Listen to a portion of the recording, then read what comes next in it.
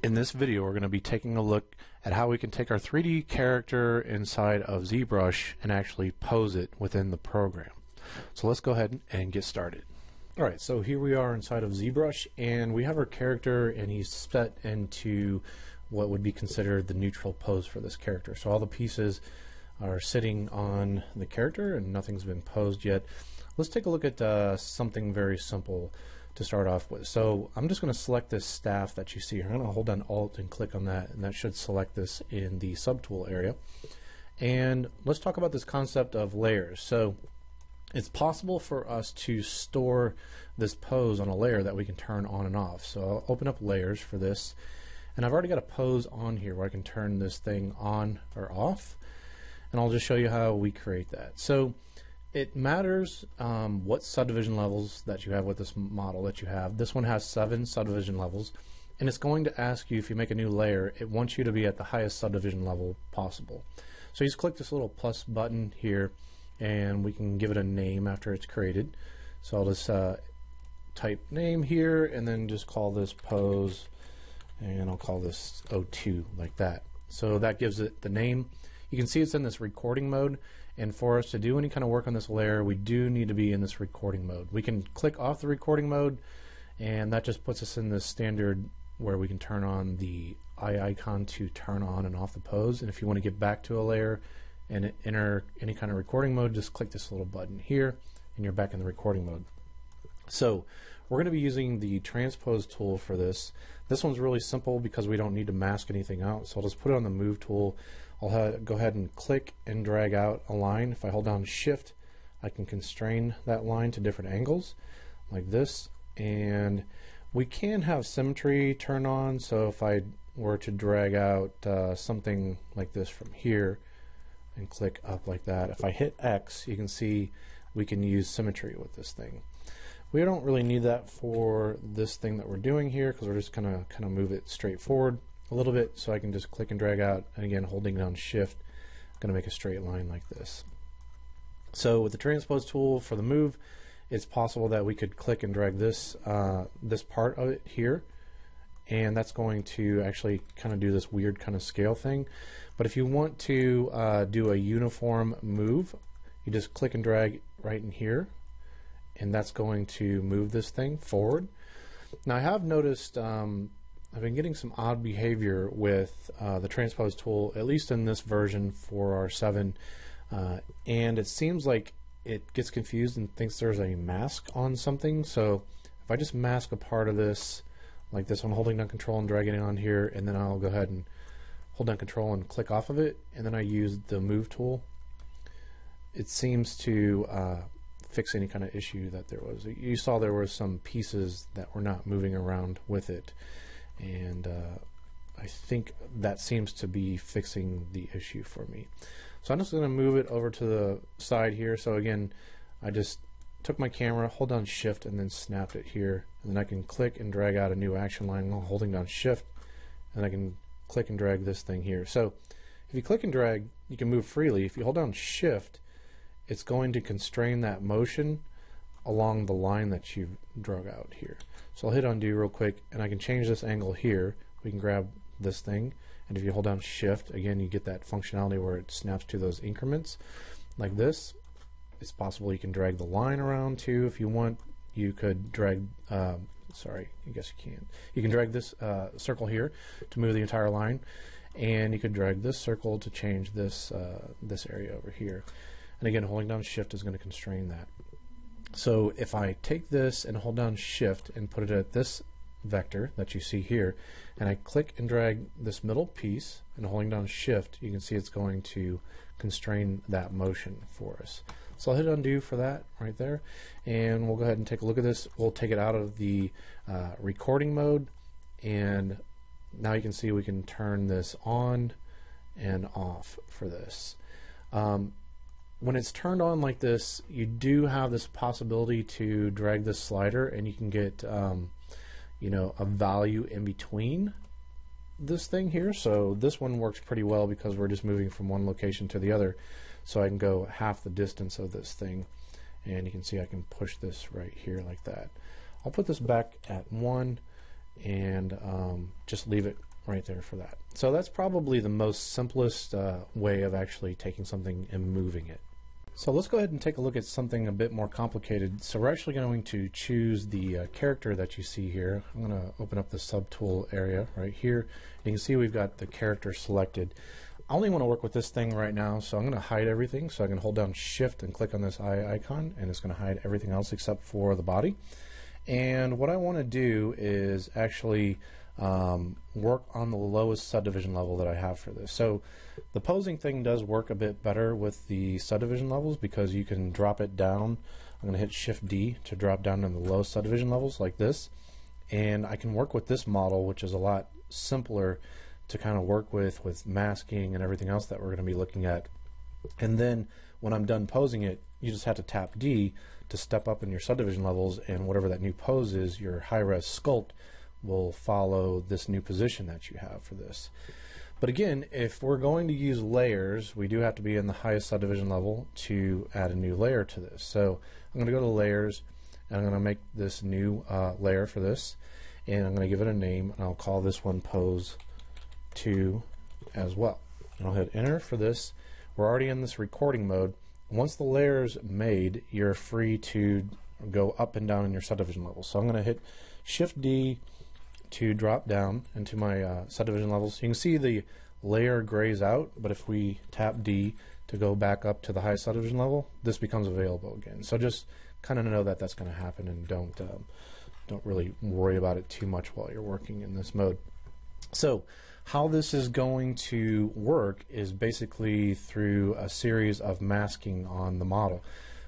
You saw how we were just using the move tool before, and we can move the entire thing, but we're going to want to move, rotate, and scale our object, and be able to have only a certain part of it actually move.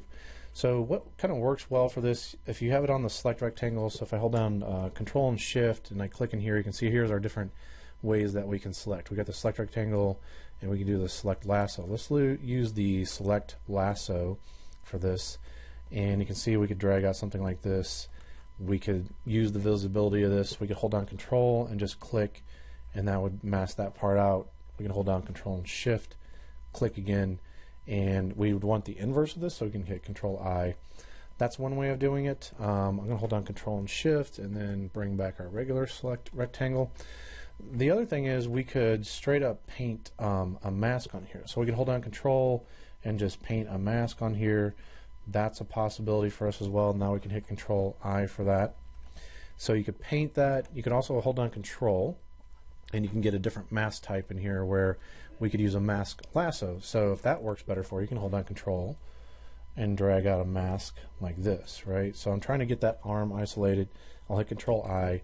Now we've got this part of the arm isolated like this here.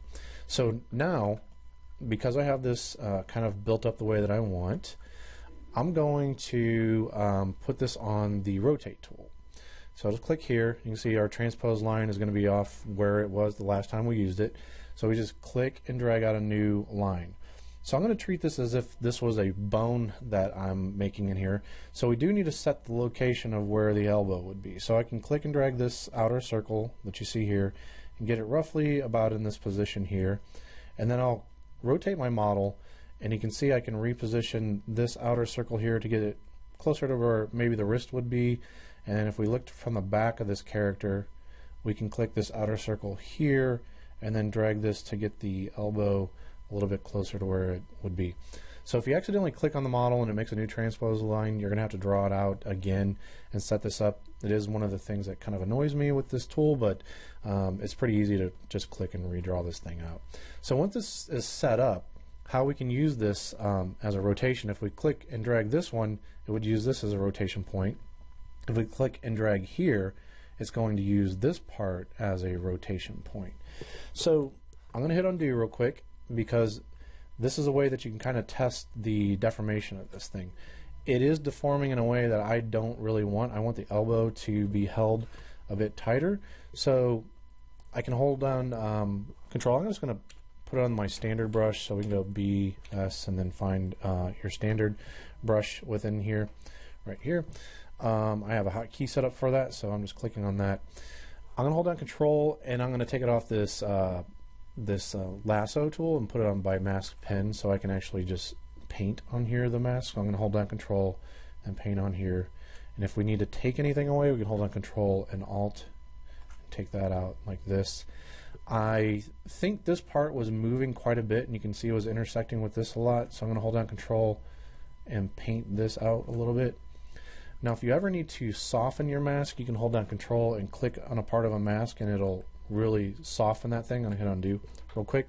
And if you want to harden the mask that you're drawing, hold down Control and Alt and then click and it will harden up the mask. It's going to be really hard to see in this mode because the geometry is so low, like what we have here. So once we've got that set, now we can put this right back on our rotate tool and we have our position set because, you know, we just went back to edit. And it's kind of cool that it holds that position for us. So we can do this work, and then now we can kind of rotate this thing a little bit.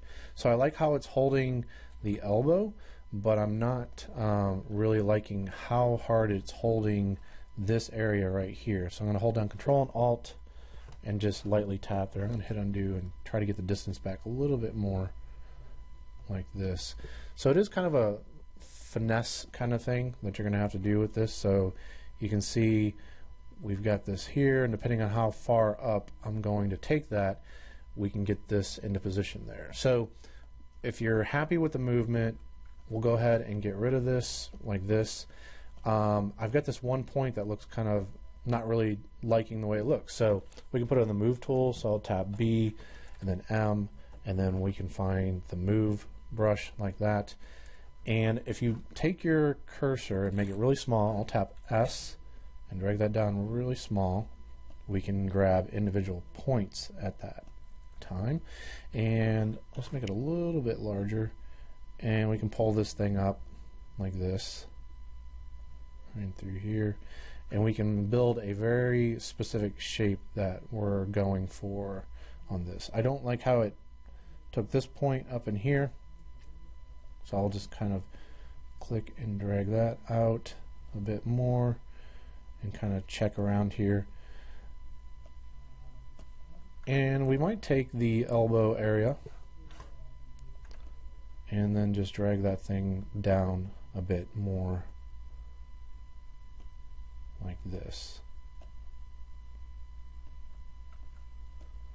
Now, we can start stepping up in the subdivision levels and start seeing how this is going to react. So we just tap D and it's going to go step up. This thing's been poly painted, so you can see the poly paint information follows, and so does the sculpt, which is pretty cool. So I'll keep going here, and we might have to do some stuff with the sculpt where you can see this kind of is an unnatural kind of bend here. So maybe I'll use the inflate brush, so you can tap B and then I, and you can find inflate right there like this, and I could take this and just kind of lightly tap on there to make it feel as if we're not losing any kind of volume on here like that.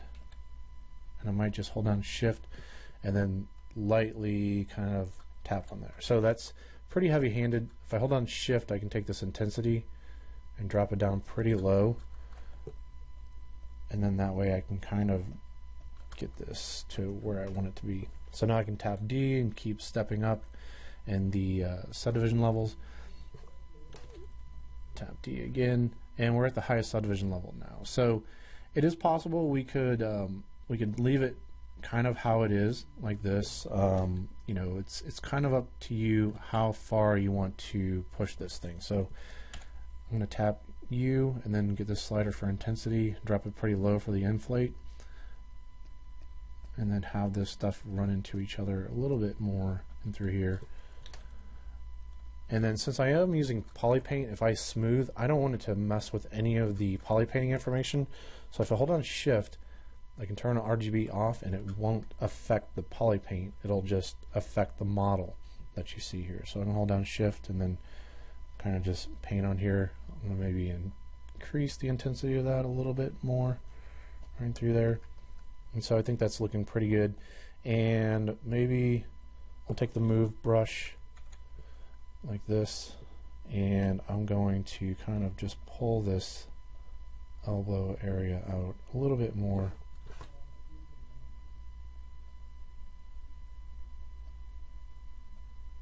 Like that. And maybe check this muscle here. So you do kind of want to think about, you know, how will the body react if it is doing this type of movement. You know, if the bicep might pull up a little bit more in this area, maybe bulge out just a little bit. And I just want to make sure I'm not introducing any kind of weird wobble with that. And I can pull this area back just a little bit, because as the bicep moves up, this area kind of thins out just a little. He's got really long arms, so and might just pull the back of the tricep out just a little bit. Okay, so here is this new movement that we have, and again, it's on a layer, so it's possible that we can just take it out of recording mode and we can turn this thing on and off, and you can kind of check the motion for that.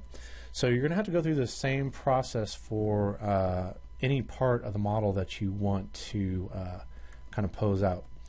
One thing I do want to show you before we take out of this little section that we're in is how to use the Transpose tool to help with masking. So if you turn on your polyframe, you can kind of see the geometry flow of this model.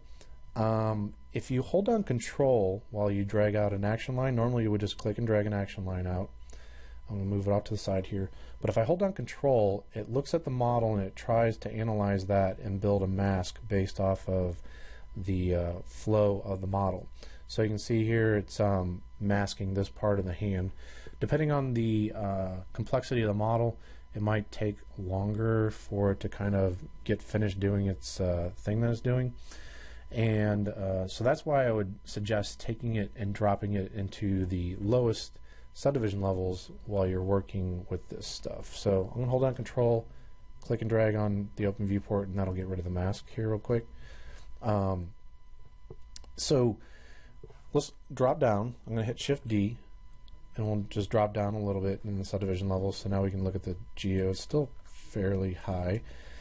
And now if I take this thing and put it on any of the Transpose tools and then hold down Control and click and drag out, you can see it's going to update this thing a lot faster, right? And so I could hold down Control and drag it up from this way, like this. If we wanted to kind of get the neck area, we can click and drag from here, like this. And again, I'll take it off the Transpose tool. Once I've got this kind of mask kind of set, I can hold down Control and click on this, and it really smooths that out. So if you wanted to do something like we're going to move the head, let's take a look at an action line on this real quick. I'll put it on rotate. I'll click and drag out something for the neck, and I'm doing that from the side. I'll have to position this thing to make sure it is actually running down somewhat the center of the neck, like this. Okay, and that works. And I can click and drag this to do the rotation thing. I can tell the mask is still pretty strong for what I'm wanting to do with this, so I can hold down Control and then click on it. I actually want to get rid of some of this. I'm going to hold down Control and Alt and then paint some of that out and then smooth the results out of this thing. And now I can put it on the Rotate tool after it does its, I've got an auto save, so sorry about that. I'll finish that thing up. So now whenever I click and drag this and move it, you can see this is the type of behavior that I'm getting. Again, it all kind of depends on how do you want this thing to look, right? And I can move this a little bit here. So you might have a lot of time that's just spent on sitting there and finessing the mask and how this thing is kind of deforming the model.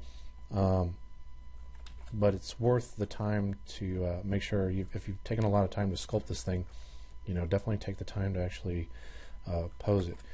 The other thing I want to show you with this rotate tool that's kind of cool, you're seeing you can use these end points here as like pivot points to rotate. Now it's possible that we can spin something around this axis. We click and drag here and we can go left and right, and that'll give you a twisting motion. So with this thing, let's say I want to move the head over here like this, And then now I can kind of take this thing here, and maybe I want to rotate it more from this point, like that. But really, now that I've done that, I'm going to hold down Control and build up a mask a little bit higher on this to hold this area a bit harder. And now I can kind of rotate this thing around here a little bit more. We could also put on move, and then you can slightly move it if you want to do that as well. So it's probably going to be a combination of you rotating and moving the thing. So again, when we're done, we can step it up in our subdivision levels like this, and you can see we're going to be on that layer, and we can turn the layer on and off like this. Okay, so that's a little bit more complex posing. The next part that we're going to look at is using a tool, a plugin called Transpose Master, where we can not only move just one piece like the body, we can move everything together, because you can see if we've got something like this on and we turn on some of the different pieces for it, this piece no longer follows this thing, the subtool. So this tool that we'll be looking at will actually take everything and kind of combine it together as one model, and you'll be able to move everything together as one kind of big piece. Okay, so let's take a look at this Transpose tool. We're going to go into the Z plugins area and just go ahead and dock this by clicking this little icon right here, and that's going to dock this over to the side. Then we're going to open up this tool that you see here in this area called Transpose Master, and whatever we have visible within our stack that we have for our subtools is going to be what is used for this tool. So you can see I've got the body and all of his accessories, and I also have the staff that I want to use, and I've hidden everything else in the subtool stack.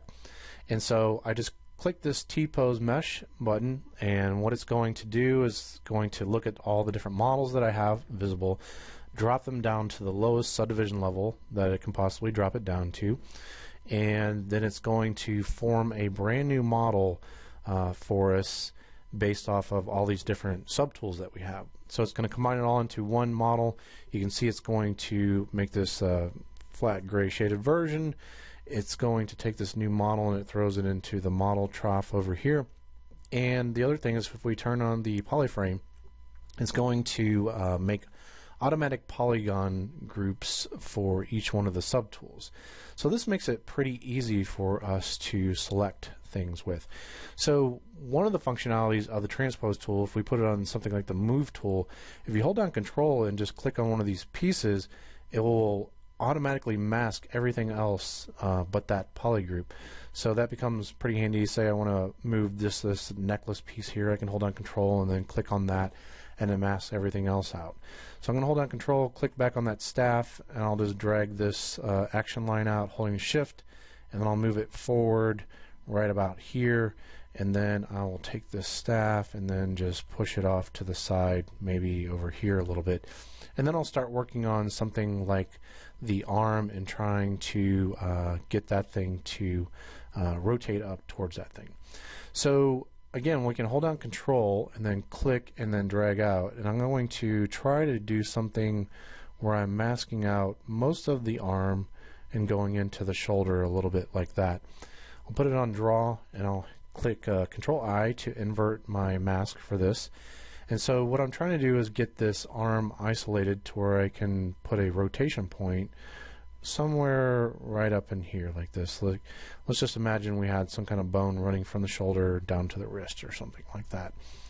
I'm going to hold down Control and Shift and then isolate just the body, and I'm going to hold down Control and Alt and then remove some of this mask that we have on here. It feels pretty heavy-handed for this, so I'm going to try to reduce the opacity of this a little bit right there, and hold down Control and click and smooth that out just a little. I think I want to hold this area and through here a bit more like that, and I think that should be pretty good. So I'm going to hold down Control and Shift, click, and bring everything back out on here, and it looks like we need to get some of these other pieces, and hold them. So it's pretty easy to hold down Control and Shift and just click on this piece that we have maybe here like this, and if you hold down Control and click in the open viewport, it'll automatically mask whatever is visible like that. So if I bring everything back, I can do the same thing for the backpack. Hold down Control and just tap the open viewport like that. Hold down Control and Shift, click again, and you can see that whole thing's been masked like that. I'm doing that because this stuff sits pretty close to the shoulder. I might want to do this for this necklace piece as well and just mask that thing. And then now I can just hold down Control and then click and drag out a mask and quickly mask off these other pieces like this here. I also need to mask off the staff and anything you see here like this. So I'm going to hold down Control and Shift, click on that, click, and while I'm holding down Control in here, masking that, Control Shift click to bring everything back, and I'll make sure I've got the eyes completely masked off, and then the head. One thing that's kind of cool is if you click and drag out the mask, you can, while you're holding down Control, add the spacebar modifier, and you can move that selection around. That's pretty helpful as well. So now I'll just go ahead and test this thing out, and I'm just trying to fix any part that I'm missing here. It'll be really apparent what you've missed if we start to rotate this thing. So I'll put it back on the rotate. We've already got our action line that we drew out, and now I can click and drag the arm. And so that feels like it's working pretty good. I think I want to move this rotation point back just a little bit on here, and this thing does snap to geometry, so maybe if I get in a little closer, I was hoping it would maybe not do this snapping action for me. And this is gonna just have to draw this out again. So again, this is part of my frustration with this tool, is that you know, I kind of messed up and I have to just kind of redraw that line that you see there. And it is wanting to snap to these vertices on here. So I'm just going to click and drag that thing up right about here.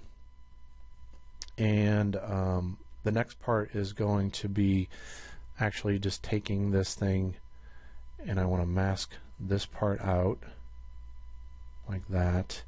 And then we want to bend the arm up to match the staff a little bit better. So I'm just going to put this back on the rotate tool and then click and drag out from here to about here, and then fix this up to make sure it's in about the right location for where the elbow would be, and then maybe where the wrist would sit. And then click and drag this thing up to match this a little bit better like this. The other thing that I need to do is I need to build a little bit of twist in through here. So I'm going to hold down Control and build this thing up to about here, and then hold down Control and click on this to soften the mask. I want to hold all this really tight and through here, but I want a nice gradient fall off from here back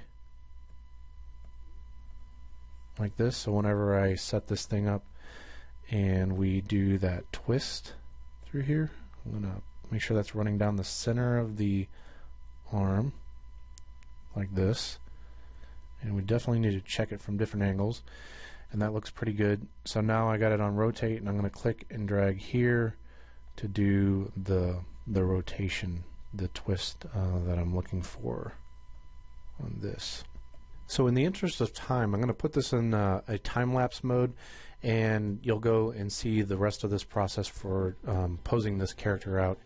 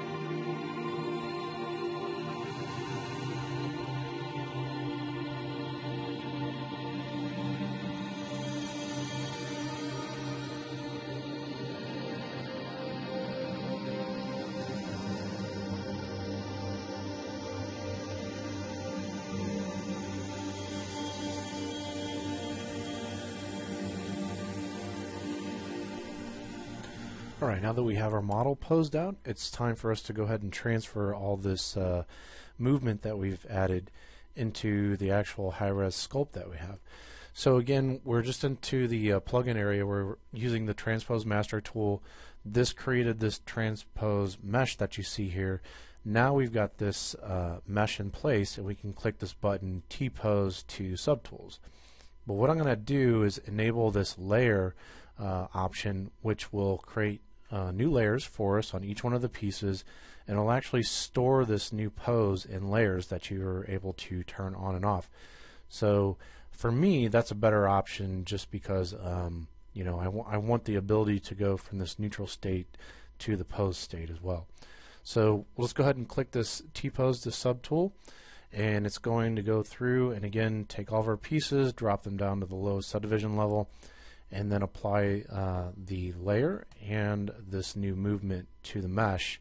And when it's done, you should be able to see the mesh in this new position.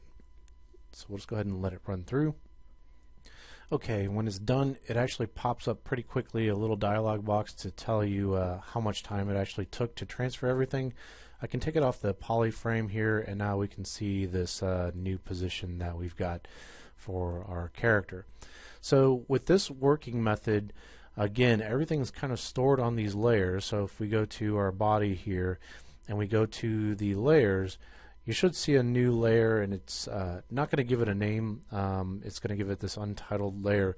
But if you want to do additional sculpting on this, just go ahead and click on the record button, and then you can go through and then do any fine tuning and finessing to each one of the pieces that you might want to kind of fix up on here. So, you know, if I wanted to kind of work a little bit more on the fingers and kind of have that work a little bit better, I could go ahead and do that. But this is looking pretty good for me for what I want to do for this example, and this will conclude us taking a look at how to pose our models inside of ZBrush. There is one final thing that I do want to say, and that is with this T-pose mesh that we're working on here, this one here is what we had. At the very initial stage, before we even started posing this thing, it would have been possible for us to use GoZ and kick this out to another program like Maya, and then you could have done the posing work inside of Maya. So if you want to get a scenario where you can actually get an actual skeleton in here with skin weighting and everything else like that, you can actually do that work inside of Maya, and then you can transfer this you know, the new updated pose that you have for Maya. You can export that as an OBJ and then import it over the top of itself with this T-pose mesh, and then click this T-pose to Subtools, and it'll still go through the same process. So it's up to you if you want to use ZBrush and do the work for posing, or if you want to use another program and then update all your high-res meshes based off of that new position that you have.